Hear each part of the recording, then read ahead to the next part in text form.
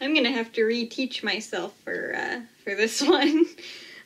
So wish me luck. I have not done 4-needle knitting or whatever you call it.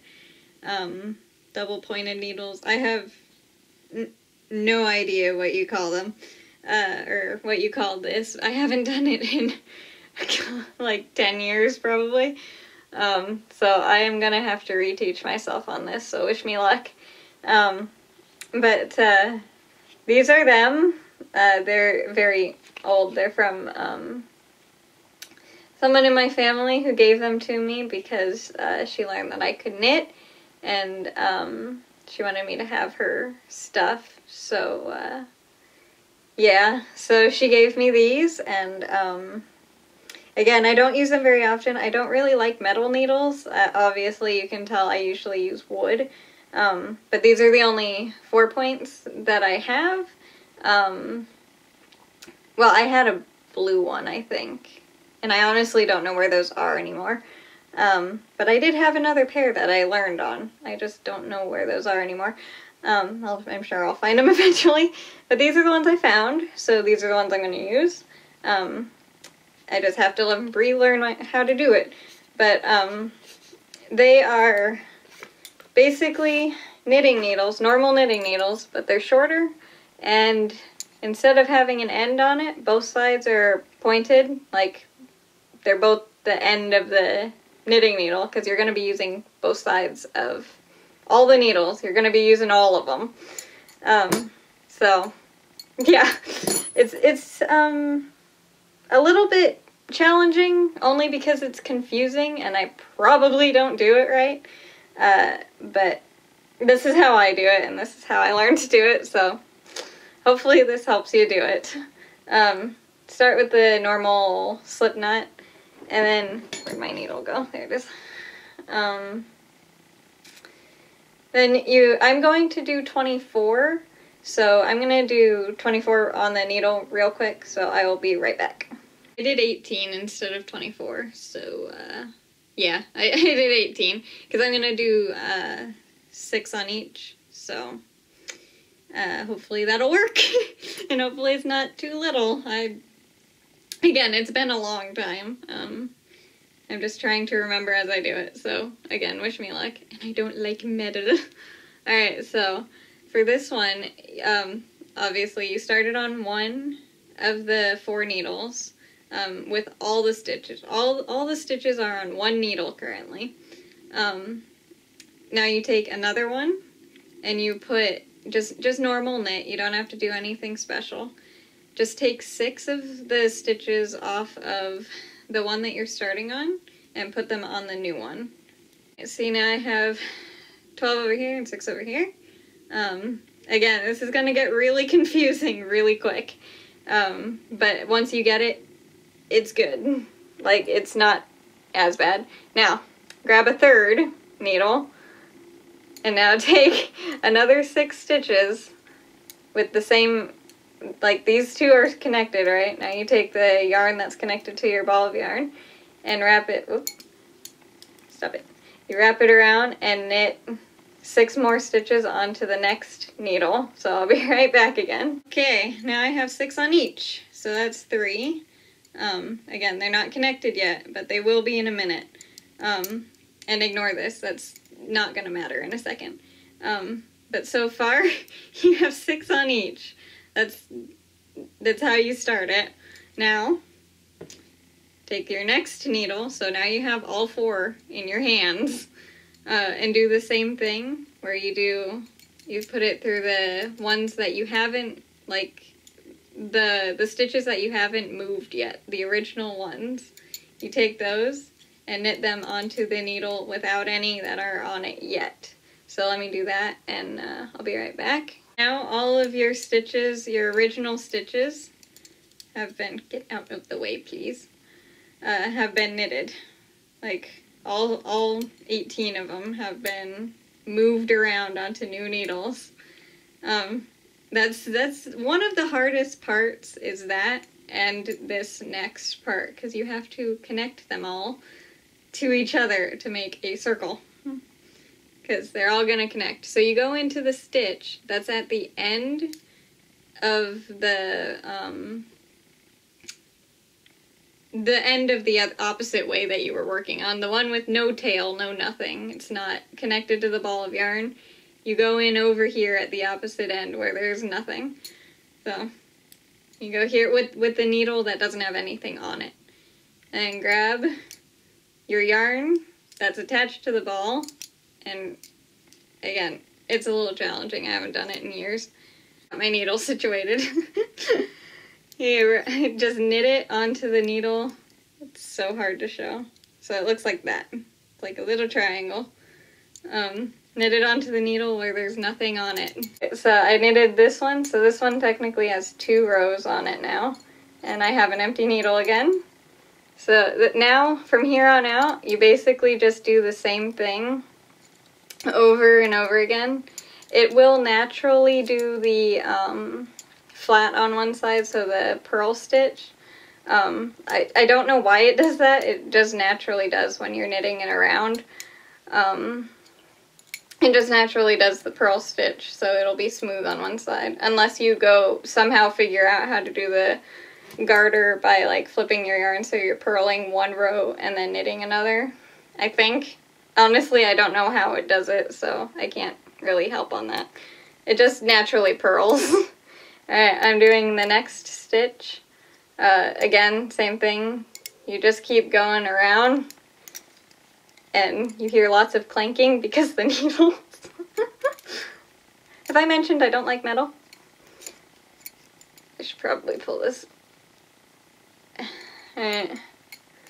But again, yeah, see, it's kind of, this is what I see. I don't know. Okay. It's very hard to show this because it's 4 needles. But there's another round, and now you're back at the beginning. So this will be your second round, starting here. This is where you connected the two, the end to the new, to get it to go around in a circle. So again, you just knit and then knit and try not to get too tangled up in the needles. So I'm gonna do hopefully a few more rows and fight with all of my needles, and hopefully that was at least a little bit helpful, because now that I'm doing it, I'm remembering how to do it. It's just very difficult to show through a camera lens. So. And knitting backwards is extremely difficult, so hopefully this is at least a little bit helpful. I don't know how else to show it because it's so hard.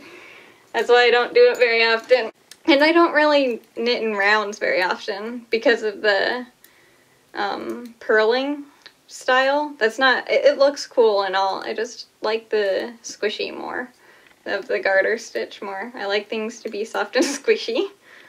So I'm gonna, now that I'm hopefully done talking about nothing, I'm gonna do a few more rounds of this until it gets a little bit bigger so you can see what I mean when it gets bigger. And yeah, I'll be back in a few. So I'll be right back. And good luck with this if this is helping you. Good luck.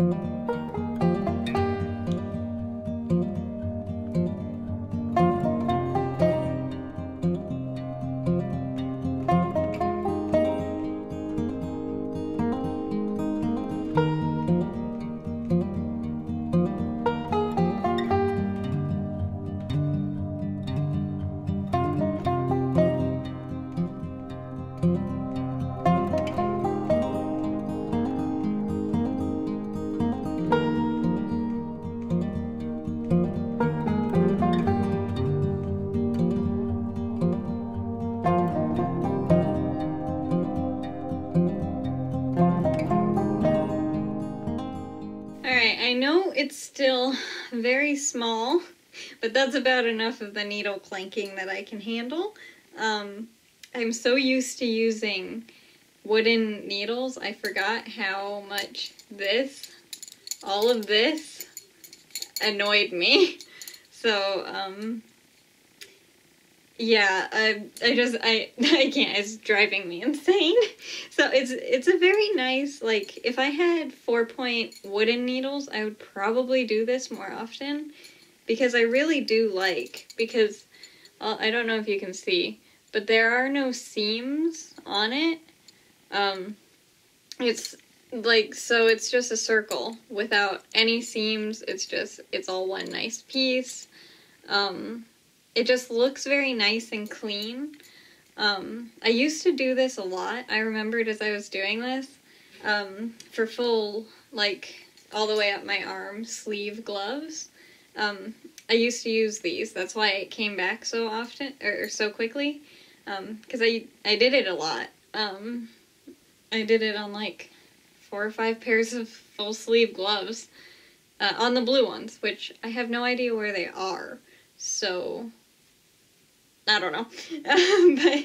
But the clanking is driving me nuts because I haven't done it in so long, so I am sorry for only making it, this big. It's really small, but I can't with the metal anymore.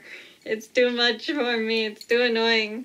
But I will do one more row just to show you how it's done again.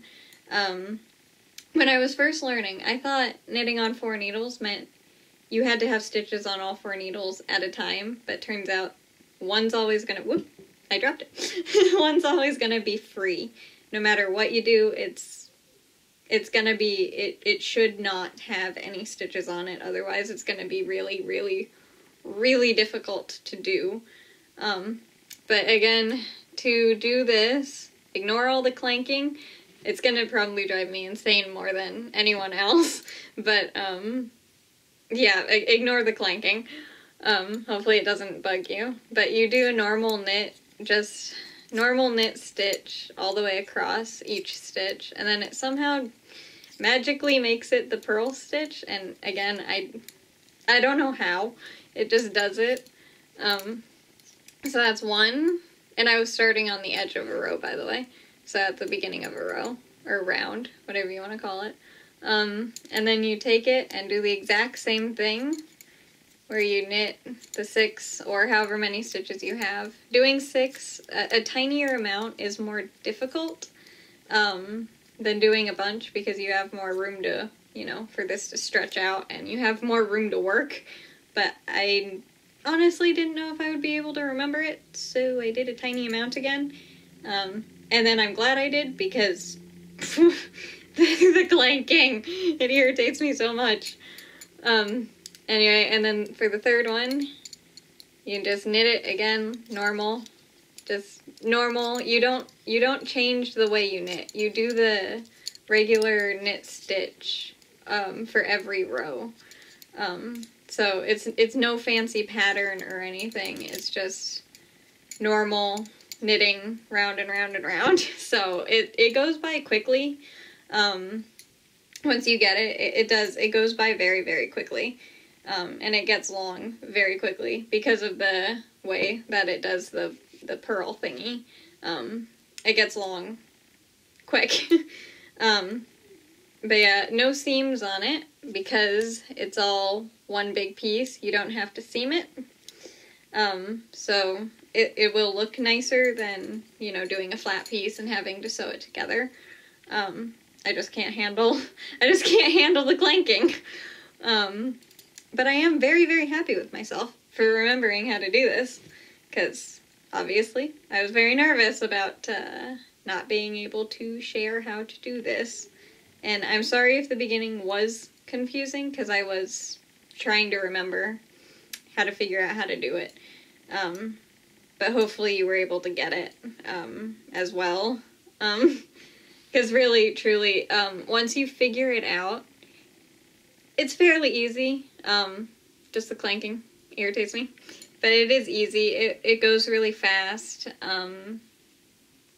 it's just, you've got to figure out how to start. That's the most difficult thing to do with it, and most things, to be perfectly honest. But always have one needle with nothing on it. That's the key thing. And then you just make the little triangle thingy, triangle shape for the most part, and then it's good to go. You just go around in circles until it's the length you want it. And that's it. To finish it, it's the same thing. Like regular knitting, however you finish it, whether you knit 2 stitches together or you do the way that I usually do, which is you knit 2 stitches and then you take the one further back on the needle up and over that stitch. It's the easiest way for me to do it. That's the way that I learned how to do it, so that's how I do. But it's the same type of deal when you use 4.2 or whatever these things are called, four needles. It's the same type of technique, except once you're done with one, see I only have 1 stitch on this needle, you're gonna have this one, it's done. You're all done with it. So you can put it down. And now for the next 6 or the next whatever you have the stitches on, you keep using the needle with the 1 stitch on it and just knit normal, and then again just take the one further back, off, up and over just like a normal project, if this is the way how you do it. Again, this is how I do it, so that's how I'm showing. You just take it like normal, and then it's all finished.